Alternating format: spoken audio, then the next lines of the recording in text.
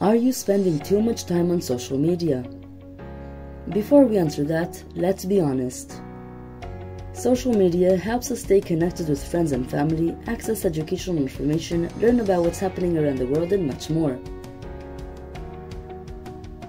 So clearly, social media can be very useful. But just like everything else, too much of anything is bad. This can easily be said about social media as well. According to some studies conducted in 2022, an internet user spends on average 6 hours and 53 minutes online daily. This shows that screens are easily addictive. But why are they so addictive? Social media sites are designed to create addiction by releasing dopamine, the feel-good chemical you get when doing things you like. We need dopamine to function better and help us stay motivated. But when we perform the same thing again and again, the action becomes less satisfying and the brain releases less dopamine. As a result, we need to spend more time on social media in order to get the same dopamine hit.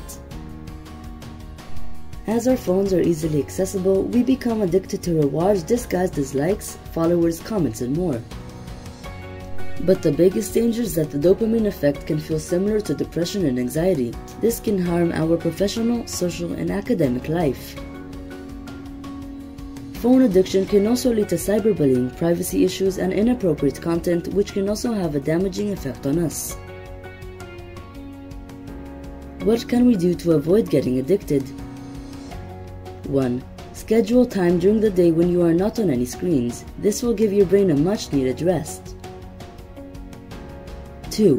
While doing an important task such as homework, keep your phone far away with notifications turned off. 3. Spend quality time with friends, family, and with your hobbies.